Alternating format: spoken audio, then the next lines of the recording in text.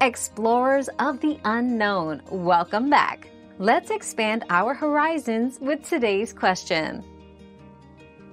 In Book 1 of Homer's epic, Athena disguises herself as Mentes, the leader of the Taphians and an old family friend of Odysseus, when she visits Telemachus.